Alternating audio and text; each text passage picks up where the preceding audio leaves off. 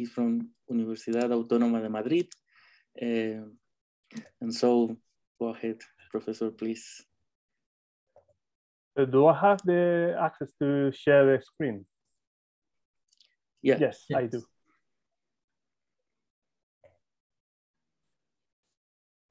Okay, I think you are now watching the. Yeah, can you confirm that you're watching my talk? Yeah, we do. Okay, so thank you, Alberto, for well, by extension, the rest of the organizer for this invitation, and it's a real pleasure to be here in my office, but sharing my thoughts about the topological systems with you. Well, and my thoughts about this topological stuff today is going to be related to Hall viscosity in three-dimensional topological semi-metal. So essentially, this is the outline of this talk. So first, I want to show what I know about viscosity in classical systems, and in particular in classical electron fluids. And in particular, we'll pay attention of what is now called the Hall viscosity, which is a term in the viscosity response of systems. So we'll see why is this interesting in this context of topological systems. I'll introduce this viscosity in a somewhat different way as we are used to do, as we saw in previous talk, these previous days. I'm going to do in a way more solid state way, I would say, right? High energy physics, by introducing strain in a more conventional type binding approach. And I'm going to do what, particularly in the case of bisemi-metals, to see what is equal or what is different, what to expect in this case of these bisemi-metals.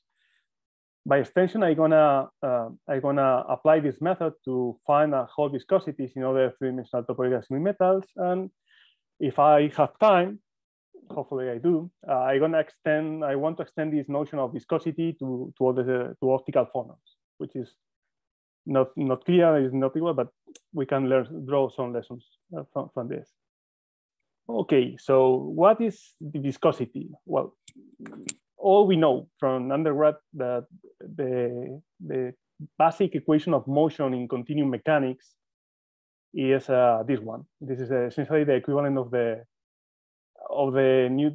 second Newton's law in continuum mechanics, where we can describe the dynamics of the system in terms of velocity field v as a response of gradients of what is called the stress tensor. Okay.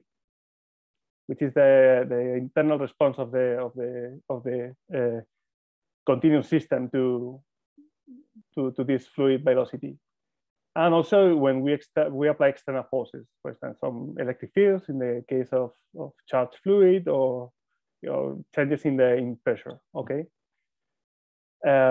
this equation is valid for solid.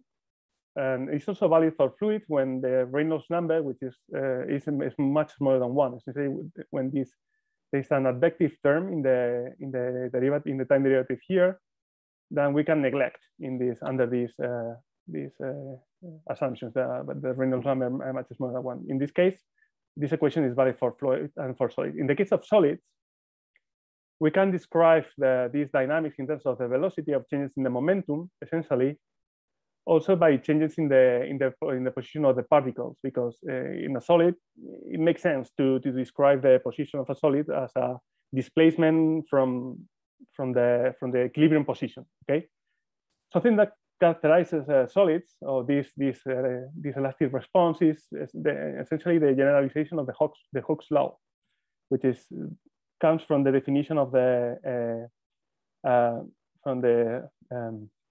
elasticity tensor. Okay, so essentially you assume that your stress tensor is in linear response proportional to the stress tensor, the strain tensor, sorry, which is essentially the derivative of the position of the particle. This linear response, this Hooke's law, can be divided in this one, this elasticity tensor, this four-rank tensor, and this viscosity tensor, which is essentially something similar, but now it's a response of the time derivative of the strain, and not how the system is strained, but how fast or how slow it is straight. Okay. Perhaps it's not the best way to think on those systems, but this is helpful if we Fourier transform this equation and write in terms of frequency and momenta. If we do so for these equations, we see that essentially these elastic or this dynamical response of for solids is essentially a harmonic damped-driven oscillator. So it's harmonic because this elasticity tensor acts like a restoration force. Okay. Viscosity acts as a damping term in this dispersion relation, and of course there is a force, external force. This is why this is harmonic, damped, and driven. Sorry. So for liquids, for linear liquids, when we can under the assumption that Reynolds number much smaller than 1, things are a little bit different. So we cannot properly define a position, although it's useful when deriving this equation. But that means that we write all the dynamics in terms of the velocity of the fluid. Also, these fluids in general has a zero or very negligible restoration force. So you do not react to the formation, okay, to the elastic deformation. So this is why the first term we usually encounter is this viscosity term. And as usual, we have this gradient of pressure and all the external forces. If we do the same, we Fourier transform this equation, we see that the equation of motion, the dynamics is a little bit rather different from the counterpart for solids. So it's essentially a diffusive term, the viscosity, instead of being just a damping in this harmonic oscillator term, it's just a diffusion term. Of course, the system is driven by external forces. So although, of course, this viscosity term now is proportional to the diffusion constant in the system. I say that this is not perhaps the best way to think on fluids, because now we know that things are more complicated. For instance, this fluid, this hydrodynamic description in fluid has been extended for quite a long time ago, from the 60s in Russia by Gurzi. This hydrodynamic description has been proposed to happen in electronic liquids, in metals, under very specific and very special conditions. For instance, for ultra-clean samples where the momentum relaxing mean free path, essentially the characteristic length that characterizes the relaxation, the momentum relaxation in the system is much larger than, for instance, the size of the system, or properly speaking, this momentum conserving interaction lead a mean free path much shorter than any other scale. And in those circumstances, you can describe everything in terms of this, essentially this equation, the hydrodynamic equation. And there are some consequences for that. For instance, that the fluid only stops the motion, only relaxes momentum through the walls of the sample, and through this viscosity, this momentum relaxation propagates through the entire sample. Okay, so the larger or the smaller the viscosity term, the larger is the velocity therefore the current flowing in the middle of the samples.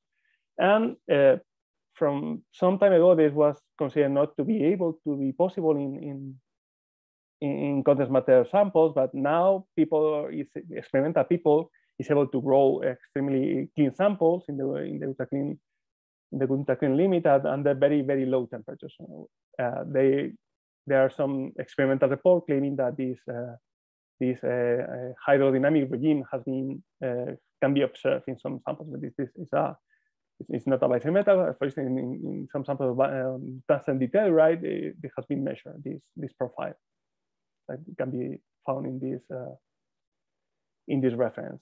Also, it's important that the resistivities of the system, because essentially what the experimentalists do is to measure resistivities. The resistivities can be related to these viscosities, and in particular, the transverse resistivity, or you want for now on the Hall resistivity, can be related also to what is called this Hall conductivity, some antisymmetric part of the viscosity tensor.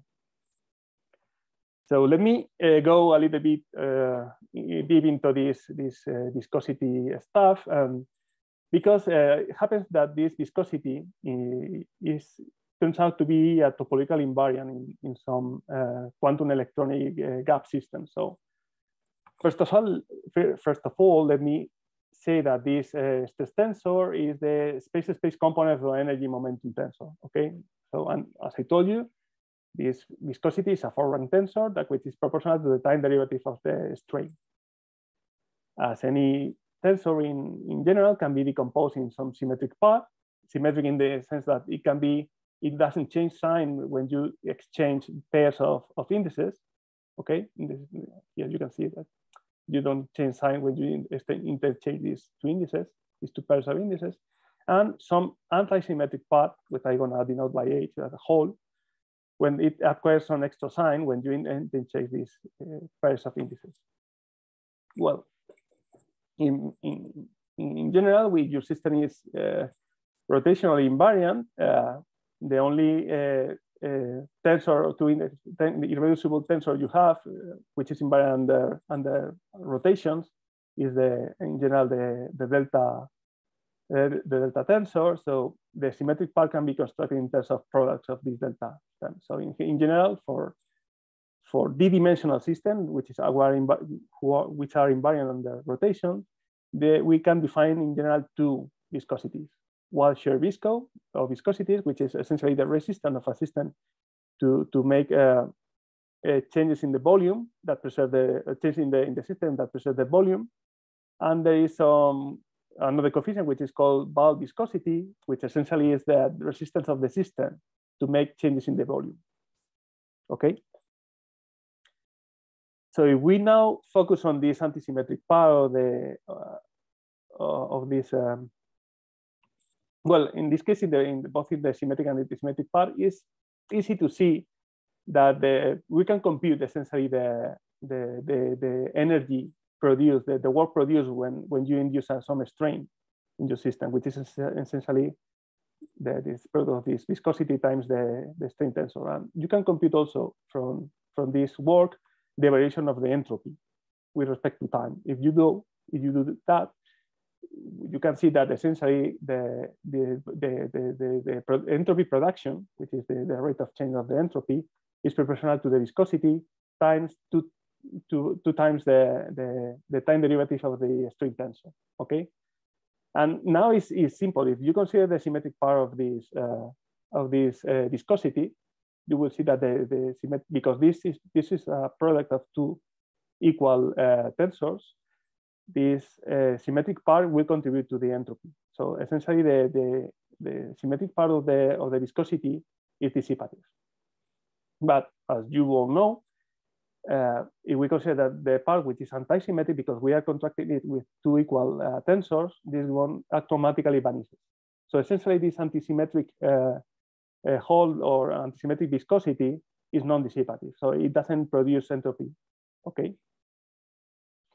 And it is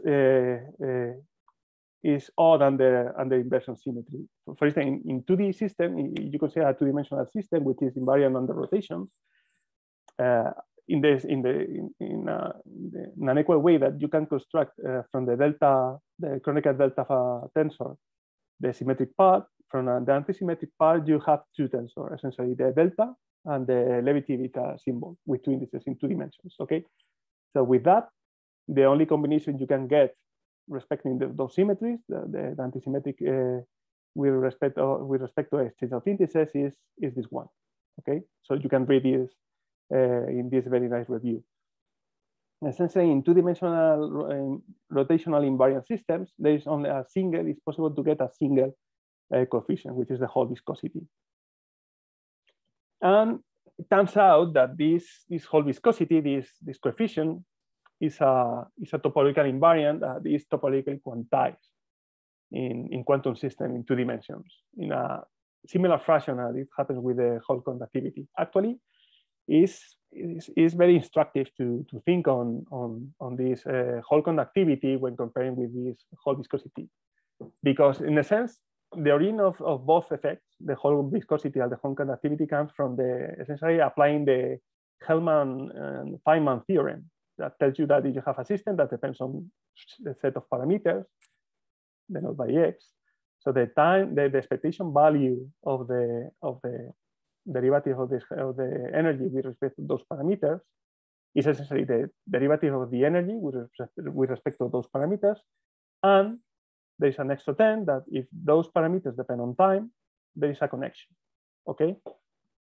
If we apply this to the whole conductivity, for instance, if we set this x element as the component of the momentum, we get some very familiar results. So essentially, this derivative with respect to the momentum is nothing but the velocity operator, and the expectation value is essentially the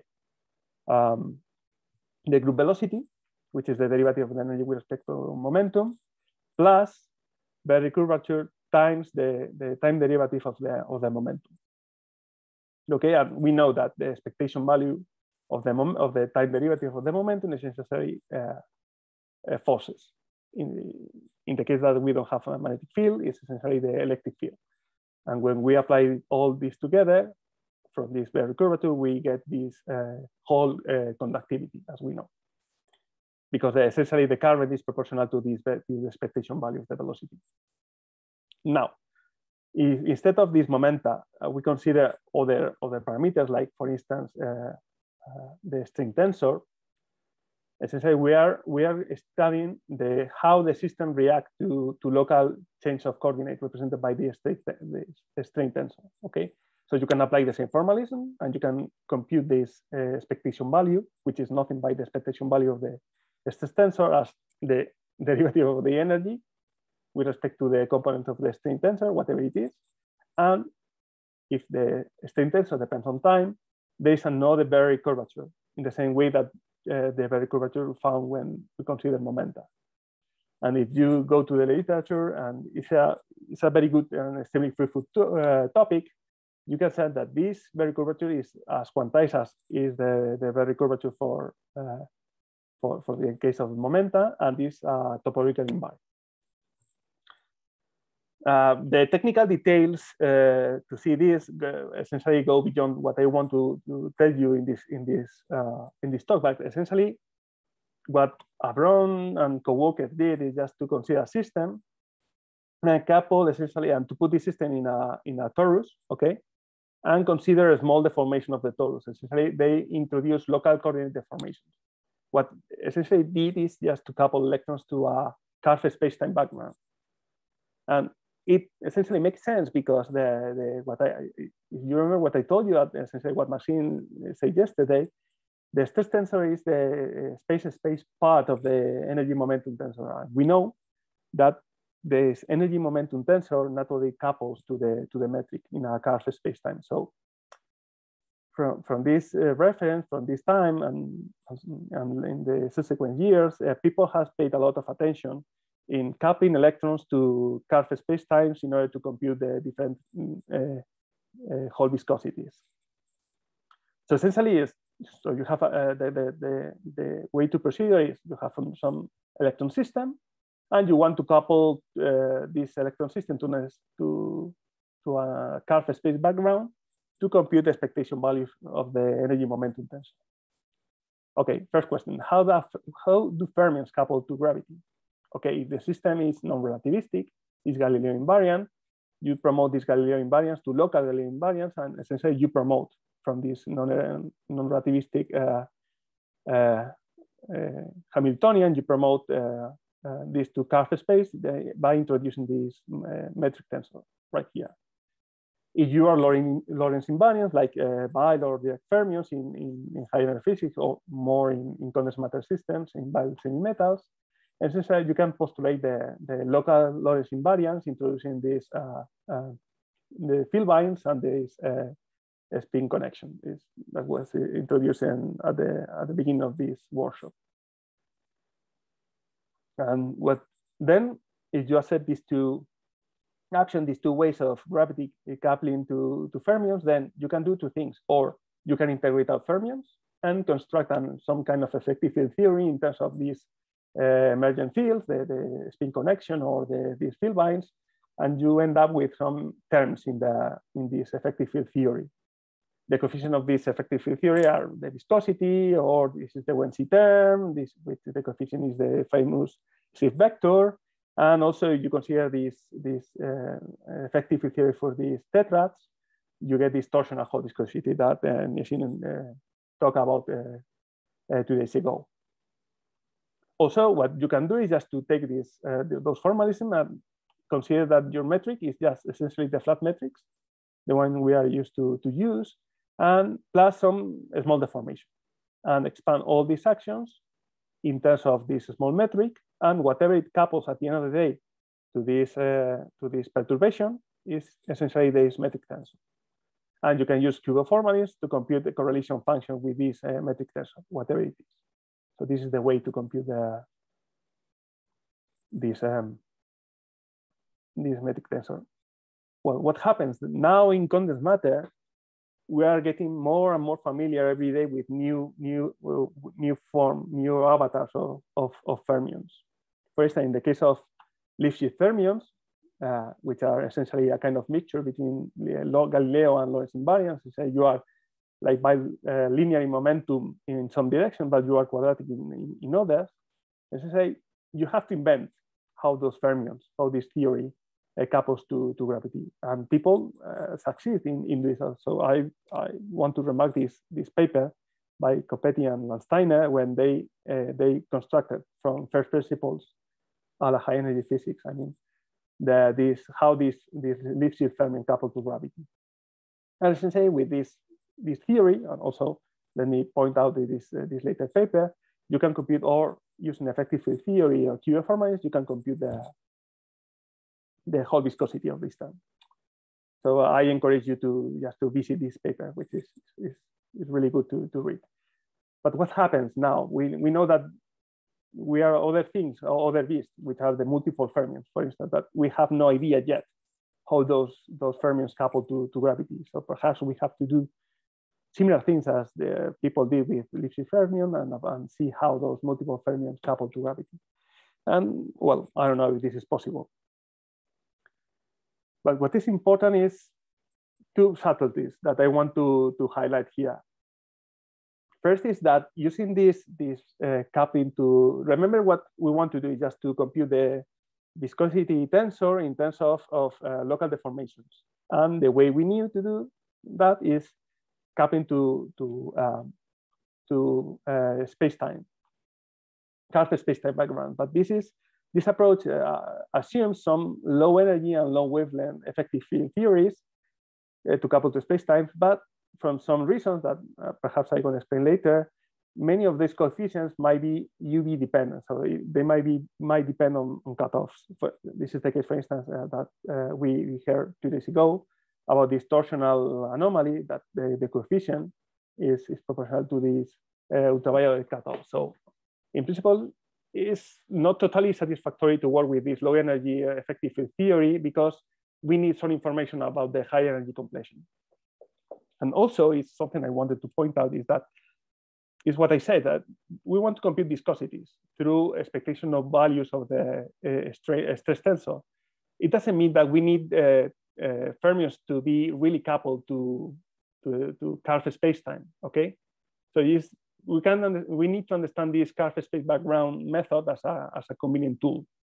So if you think in this way, well, even if you do not, it's not the only way we can use to couple fermions or electrons or other degrees of freedom to elasticity.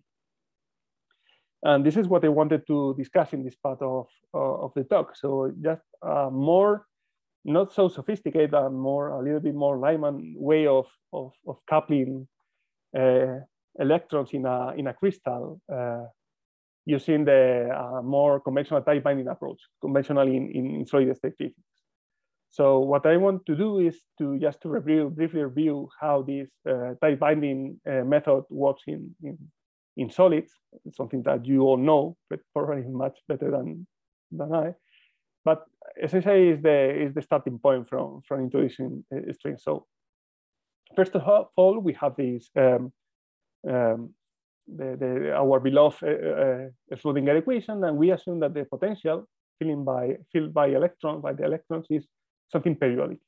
And we can approximate this periodic potential as essentially the sum of the atomic potential at each side of the lattice of the crystal.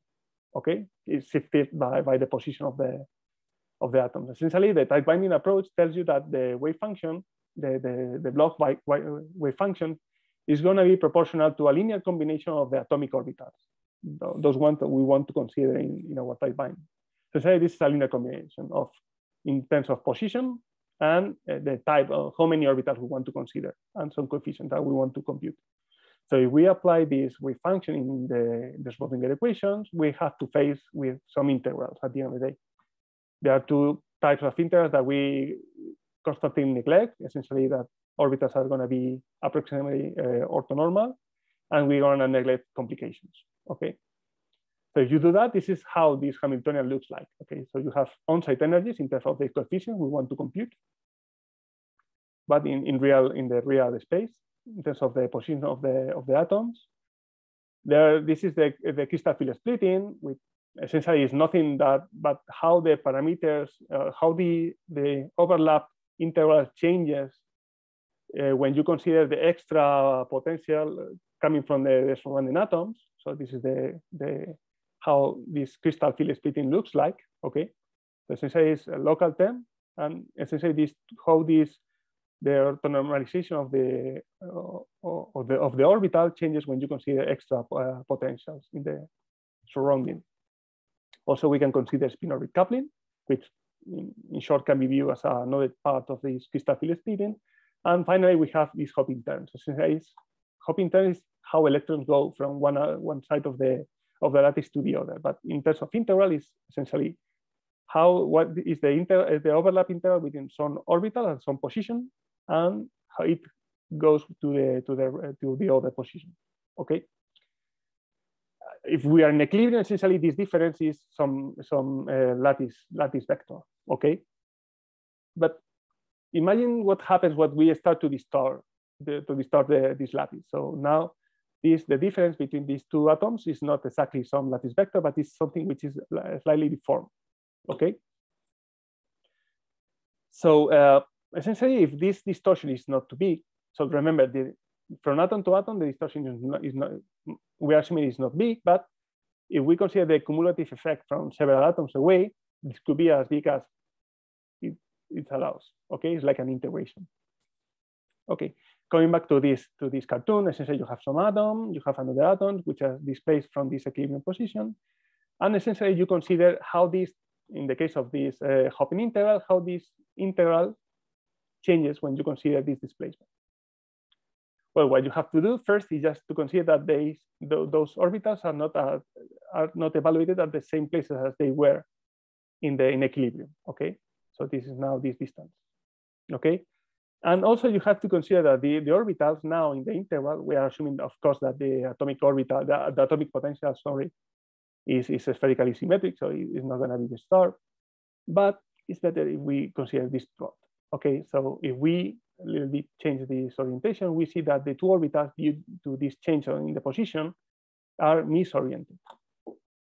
Okay, so we have to consider both this change of length and this misorientation between orbitals. Okay, essentially in mathematical grounds, it only means that we are making an integral from some frame in some atom and some rotated frame in another atom. Okay. And if this angle is not so big, okay, we can expand this rotation matrix in terms of this angle of this vector.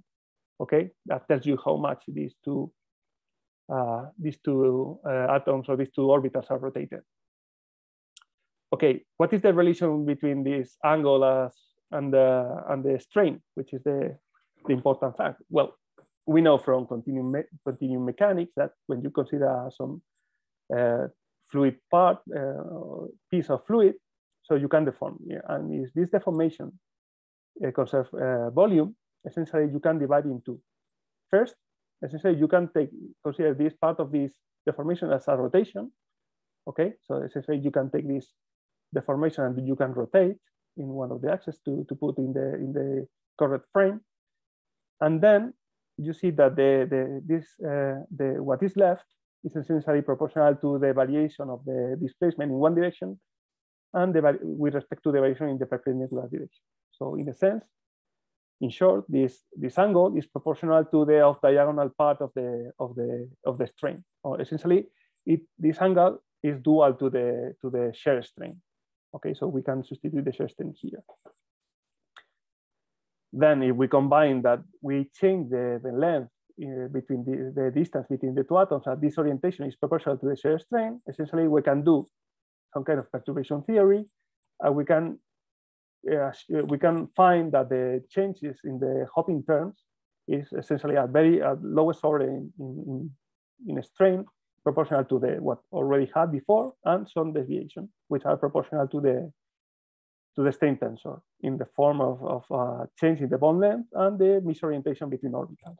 Okay, well, this is not new. Okay, this is what I should have put the right name. This is nothing but the Slater-Koster way of introducing a strain in a tight binding environment. But just to remind that also we had this crystal field splitting, which is essentially how these some orbitals within each atom interact with each other due to the surrounding. But essentially, due to a strain, it's easy to convince that yourself that it's going to change as well. Essentially, because you have this difference, which before in equilibrium was the lattice vector, now is something different. So you have to expand this potential in terms of the strain tensor, and you find modification of the crystal field splitting. Okay, but essentially this is a kind of renormalization of locant terms in the Hamiltonian. To see how this scheme works is very instructive to see how it works for a simple square lattice made of its orbitals. Okay, this was done, well, the first reference I'm aware of this calculation was done in this one, that was later repeating this other one reference. But in the sense, you have two Hamiltonians with one single orbital per unit cell, and you are considering hoppings to nearest neighbors, which is denoted by T naught. And we want to consider also hoppings to the next to nearest neighbors. Okay, so for hoppings to in the diagonal orbitals, it's going to be clear in a second. Okay, if you consider the undisturbed lattice, this is your Hamiltonian, and you can Fourier transform, and you get something which is very familiar. So then you can expand this Hamiltonian in this function in terms of the momenta around the gamma point, and you get the standard k square over 2m Hamiltonian. But now, if you consider how a strain enters using the method I briefly described before, you have essentially change in the hopping due to the changes in the length. So this is how this T naught, this hopping to nearest neighbors changes. And you also have changes in the next to nearest neighbors. And because these B1 and B2 are not, well, they are orthogonal, but they are different from this, our basic frame, you also get changes in the hopping, in the next to nearest neighbor hopping, due to share the off-diagonal part of the string. Okay, you put all this all together in your Hamiltonian. Essentially, you trade these T's by these strained T's, and you expand again around gamma using the undisturbed block states. This is what you get. Okay, so essentially you get something which is quadratic in momenta as before, but you have extra terms that you can very nicely write in terms of a kind of metric tensor. Okay, so this metric tensor looks like this one. Okay, the undisturbed part plus something that depends on the strain tensor, which is pretty similar to what we expected from the local Galilean invariant theories. This is good, but it's not exactly what we will guess because we have extra terms in the diagonal part. But in any case, it's pretty similar to what you get from assuming that you are connecting non-relativistic Fermi in a Karsh background. So we want to explore more this method, and what we did some time ago was to consider a type binding model for two-dimensional topological insulators introduced by Hughes, Bernay-Vickers, and as I said, this is nothing but a condensed matter realization of the Wilson fermion, for you who are familiar with lattice field theory. And essentially, in this Hamiltonian, you get s orbitals, these blue balls, and p orbitals, sorry, which is this pink, I guess, or these magenta orbitals, and you consider hoppings between them. Also, it's important that you are considering different energy for these two orbitals, and of course, you need to consider spin-orbit coupling. And if you assume that the spin-orbit coupling is very large, the rest is a story. Essentially, from this three orbital model, you can go to a two-dimensional model, and if you consider a spin, the two flavors of a spin, you end up with the famous Dirac Hamiltonian for a two-dimensional topological insulator. Okay, and alpha and beta are the Dirac matrices. Now, if you want to go to 3 dimensions, then you can take the approach of Vulconal valence and consider a stack of these two-dimensional topological insulator systems and couple these layers through a time reversal breaking hopping term. The time reversal symmetry broken term is denoted by this non-trivial phase factor here. So as I said, you can put all together, and you can, depending on how you move these parameters, you can go from a three-dimensional topological insulator, depending on these parameters, how they behave, to a bi-semimetal phase. Okay, where essentially these two bands cross each other, forming Dirac points. But it's important that this is we can get a type binding model for a bi-semimetal using this. This was already done by Burkhoff valence. Now we are ready to apply this machinery of how the hoppings change by strain. And I mean, I'm gonna save you a lot of time, and essentially this is what you get if you follow the recipe. The result is something that is very remarkable. That if you do this expansion of the hoppings in terms of the strain, and you expand around the Dirac point, this is what you get. So this is the effective Hamiltonian to first order in strain. The first thing you get is the usual deformation potential, which is proportional to the unity matrix, which is essentially the density. But also, to first order in strain tensor, you find that the strain couples to wild fermions through a chiral vector potential.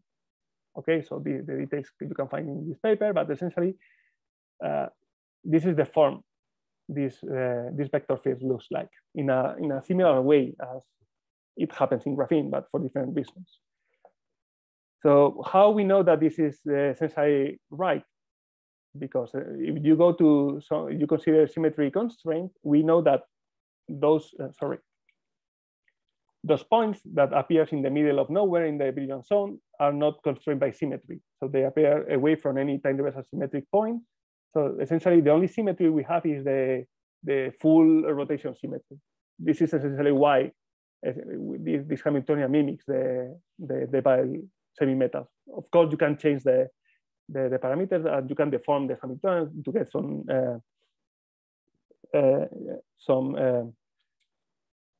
deviation from invariance over rotation. But if you rescale momenta, essentially this is what you get. And if you apply this symmetry constant, which is essentially known, the answer is, to get how this response enters in the Hamiltonian is essentially you get these vectors, and you get these tensors, and you have to combine them to get scalars.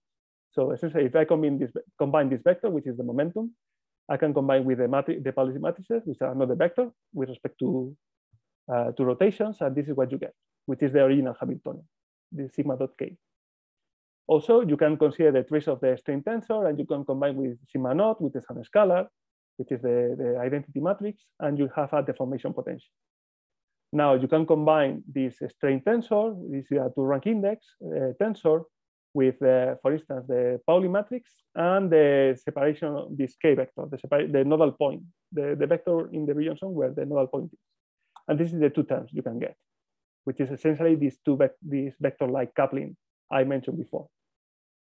Also, you can go in higher order in momenta and in the strain tensor, and you can combine this and you can get these two terms, which essentially in terms of a low energy effective model is some connection, Fermi, this spin connection on the Fermi velocity connection, okay?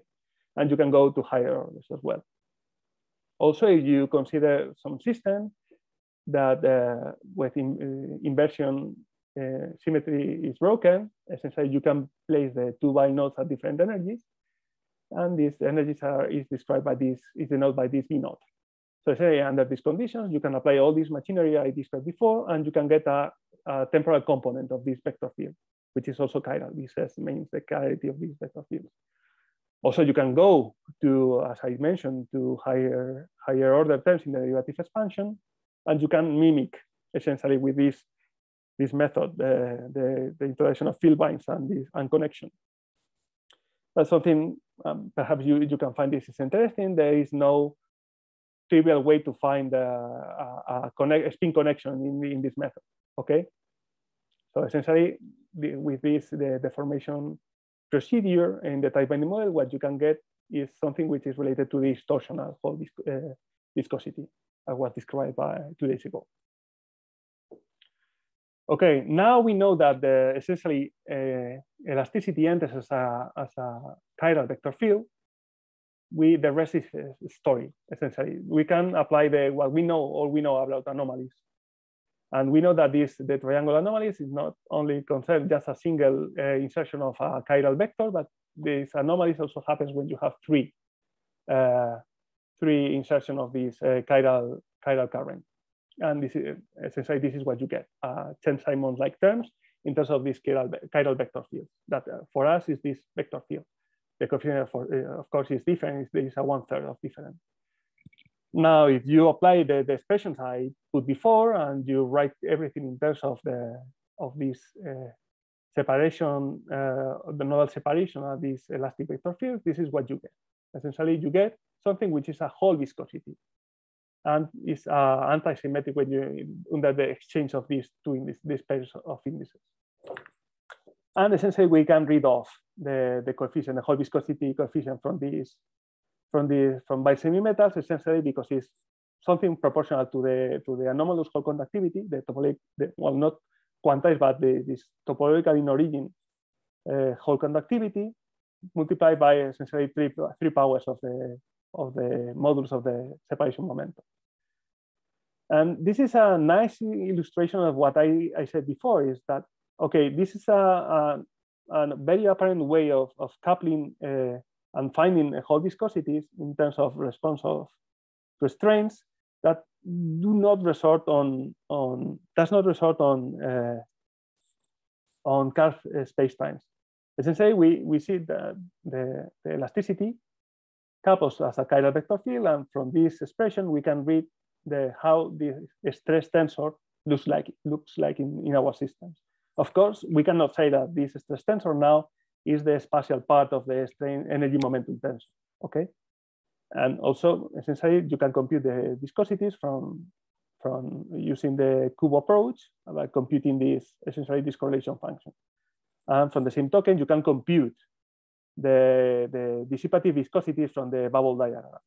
Okay, and as I told you, this was done using a tight binding approach, but I mean it's compatible with symmetries.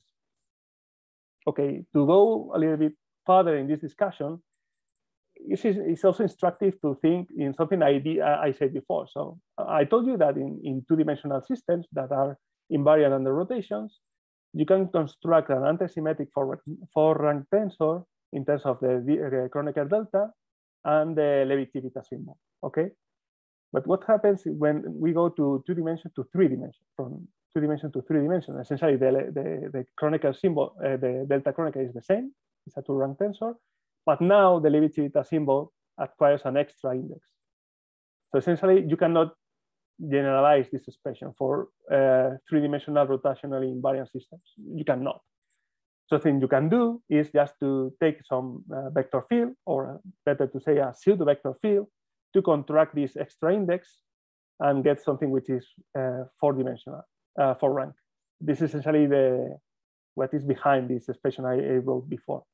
Okay, so essentially, you remember, as I told you, here, the whole viscosity is proportional to this four rank tensor with one index contracts with the nodal separation. So, in a sense, from this very trivial remark, we cannot expect to find a whole viscosity in three-dimensional rotational invariant systems. And if we do, we need to add something that breaks this three-dimensional invariant system, this three-dimensional invariance under rotation, so say by putting an explicit vector in one direction. So there is a natural question then, which is, okay, are there any ways of breaking this invariance under rotation in three dimensions? For instance, what happens if we go from O3 to this rotation symmetry to a octahedral group, for instance, which is something what was wondered in this reference. Well, there is another reason that motivates this question is what I told you before, is that now we, since this reference, this groundbreaking work, we know that there are other topological semimetals in the playground. As I say, we have semimetals where there is a single band crossing, but now we have this multifold fermion where we have several bands crossing at the nodal point. So we have three-fold fermions, four-fold fermions, and those extra, contrary to what happens to semimetals, these multifold crossings need to be protected by some symmetry. So we expect them to happen on some high symmetry points in the Brillouin zone, for instance, in the gamma point. And there are few crystalline groups that have these band crossings. We know which ones since the appearance of this paper. In particular, in what follows, I wanna describe a little bit this space group 198. Of course, breaking time reversal symmetry. Otherwise, we do not expect the whole viscosity to happen. Okay, going back to this naive description I told you before, that in terms of the full symmetry group in three dimensions. So as I told you, in three dimensions, we have the delta Kronecker and the Civita symbol with an extra index. But what happens if we will go from this O3 group to the octahedral group, which is essentially the cubic group, because they are dual bodies? It's something I learned when preparing this talk. Okay, if we go from this group, full symmetry group, to this octahedral group, we learn that there are different irreducible tensors, two-rank tensor for this representation that was found by Inigo and Barry and Pranab in this reference. So say you have a different list of irreducible tensors, both symmetric and anti-symmetric, symmetric tensors, then you can build a whole viscosity. And it happens that when you combine this irreducible tensor, you are able to build up a four-rank tensor, which is anti-symmetric. And this is essentially the expression. These are the two possibilities you get when you combine these tensors and the Levi-Civita tensor, okay? So, and there are no more for this octahedral group. Essentially, from symmetry considerations, we are able to find, or we are able to expect some whole viscosity for rank tensor that can be divided in two coefficients. Okay, and of course, this coefficient, the value of this coefficient, strongly depends on the material and the system and even the model you consider. This is why we use this octahedral group, this 198 group, with there are actually there are 8 atoms per unit cell, but we are focusing on some s orbitals in the rhodium atoms, and from these 4 s orbitals in the position of the rhodium, we can build up a tight binding model. And of course, we need to break time reversal symmetry, adding some flux in some direction. So essentially, you get around the gamma point, threefold fermi. Of course, your system is four-dimensional because you have four orbitals. So around gamma point, you can project this high energy orbital, and you end up with something which is familiar for you, which essentially is something very similar to the Dirac Hamiltonian, but instead of these Pauli matrices, something with spin one matrices fulfilling the SU2 algebra. So there are two sets in the Murray-Gell-Mann matrices that fulfills this algebra. And essentially, this gives us threefold degeneracy in the system. Okay, if you go through the details, you can find the details in the paper. So you can expand the hopping terms. Remember, we are considering S-type orbitals. And if you consider only nearest neighbor hoppings, I mean, going beyond is a kind of nightmare. This is essentially what you get. Okay, so let me skip the details. So essentially from this procedure I described before using tight binding, you can find these components of this stress tensor in terms of the Gell-Mann matrices. From this, you can compute the whole viscosity, these two coefficients, and in this particular case, you can find that this eta2, the second coefficient, is 0, and this is an artifact from the oversimplified model. Of course, so you can consider an extra hopping, probably you can get a non-zero value here, and also you can get a non-zero value of this first coefficient, of this whole coefficient. So essentially, of course, it's gonna depend on the cutoff for obvious reasons. What is important is that this tells us that this assumption is true, so we can break this full rotation symmetry to other cubic groups or to other crystalline groups, and to expect different whole viscosities. Of course, breaking ten-dimensional symmetry, and this was published here. So I don't know how much time do I have because I can skip the last part. 2 minutes. Can you? How much? Sorry. 2 minutes. 2 minutes. Okay. So I'm gonna skip this part, although it's interesting, saying that you can generalize somehow all what I described in terms of the strain tensor to optical phonons. Okay. Essentially, the main difference is that well, if you go through the details, you can find that it's happening in graphene that optical displacement, optical phonons, also coupled to semimetals in some particular cases as a vector field. Okay, so this is the expression we got in this paper. This is not general. This is not universal as it was in the case of the strain, but we expect some systems to fulfill this condition, to have this vector representation of the optical phonons. And with this, you can integrate out fermions, and you can get some kind of equivalent response to the whole viscosity in system, for instance, the personal magnetic field. Essentially, you can generalize this 4-rank tensor, this whole viscosity, to a 2-rank tensor, anti-symmetric as well, but that tells you how it couples to optical phonons. Okay, we compute as a function of the magnetic field, although not needed, but you have the same response, coming from the same diagrams, and in principle, this can be observed in experiments. That was the motivation for this work. So with this, let me finish just writing the summary, and well, thank you for your attention. Oh, thank you very much, Alberto, for this nice talk. So we have time for some questions.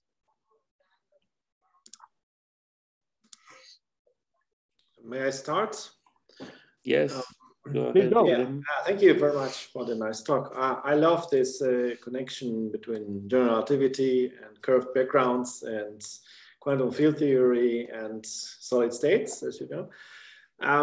You said at some stage this is this more or less known result, Slater-Coster, but it was not known for me in that form in the 3-dimensional. I used to study this in graphene, so it was 2-dimensional always. So I'm a bit confused. So you can, at one hand side, you had this somewhere these orbitals, which are like orthogonal, like cross-formed orbitals. Do you have that? You mean in which slide? This slide? Yeah. one, yeah, something like this, more or less, yes. Okay, so essentially, you can also have, in principle, you can also have rotations of the orbitals, right? Or how do you? Yeah, this is essentially what this term looks like. This is what I, instead of using this cartoon, I use this one. Okay, because essentially you are integrating over the position. You can place this picture in this way, and in this way you see that these two orbitals that otherwise in equilibrium they were perfectly oriented. As you know, for instance, that happened in graphene for these pi orbitals. If you consider distortion, these two orbitals are no longer oriented. I mean, oriented in the way that they minimize energy. Okay, so this is why you have to consider one atom in some frame, reference frame, and a different orbital in a different atoms in a different frame. Okay, and this essentially this is why you have to compute this integral, these hopping integrals, just writing the two orbitals. This is the two orbitals in different positions. Or misoriented, and this misorientation is introduced by this rotation matrix. Okay, so this misorientation, this lack of orientation is represented by this, and essentially you can relate this term to the shared strain. Okay, so I noticed that the whole deformation theory, as I know it, it works up to first order, and then it's very nice one-to-one correspondence with the curvature and so on. So also here for the rotations, is it the same? So that it is like first order approximation? Yeah, essentially it's because, well, this is this picture, right? So essentially any deformation you can decompose in a rotation, right? And shear deformation. Okay. A rotation is when you take the two atoms and you rotate in the same direction, both of them. So in this regard, a whole rotation doesn't affect too much. It's this relative misorientation. It's the relative rotation between the two atoms what matters. So essentially, this is why when you consider rotation, that happens when you consider strain in graphene. Well, Maria knows this better than me. When you consider this deformation in graphene, there is a term coming from this rotation of the frames that essentially you can integrate out. There is no, well, according to this theory, there is no net effect on the band structure. But this misorientation is nothing but this integral is no longer the same, because essentially they're putting some let's call pi orbitals in different coordinates. So essentially you do not expect to have the same value for the hopping integral. I don't know if this answers your question. Okay, yeah, I think so, yeah. But essentially, this is in the Slater-Koster. I mean, they call this term is this V pi and this V pi s, or this they call this name times this cosine directors or sine directors. So the notation is a little bit different, but I think it's conventional in this Slater-Koster theory. Essentially, I'm just using a more fancy way of describing things. Yes. Okay. Thank you. So Eduardo has another question. Yeah. Go ahead, please. Okay, thank you. Thank you, Alberto. Really, really nice talk. I was wondering, do you know if there's any signature of this whole viscosity in the H? What I mean is that you present the bulk Hamiltonian, right? Yes. So then if you have the H or the boundary, what is happening? Do you have an insight? Okay. Well, essentially, you can do. I mean, imagine you consider this square lattice Hamiltonian for this type binding model for this topological insulator in 2 dimensions, and essentially this is easy. This is a square lattice, right? Yes. And you can consider a ribbon. Yes. Okay. Essentially, it's a natural modification, or you can use essentially this Hamiltonian. Okay, and the question is that you have to be a little bit careful of how much the distortion happens in the boundaries with respect to the bulk, because you know that there are energetic considerations that at the boundary you expect more deformation than in the bulk, because there are less atoms to be deformed at the boundaries, and so. But in principle, you can use this. For instance, people has used this method to consider graphene nanoribbons, right? Yes. So instead of considering this Hamiltonian for graphene nanoribbons, you consider this Hamiltonian, this high-binding Hamiltonian for this material, and you take a lot of you take a stack of those ribbons in order to make a big ribbon in 3 dimensions. But essentially, you can apply this method, and you can see how this Hamiltonian changes with respect to with respect to the strain. Also, you have to remember that the phonons at the boundaries are pretty different when that phonons at the bulk. Okay. Yeah, that's. But as what concerns the electronic response, you can apply this, but in real space, you cannot go to Fourier transforming to the Fourier transform. Okay. Well, thank you. You're welcome. Yeah. So, any other question?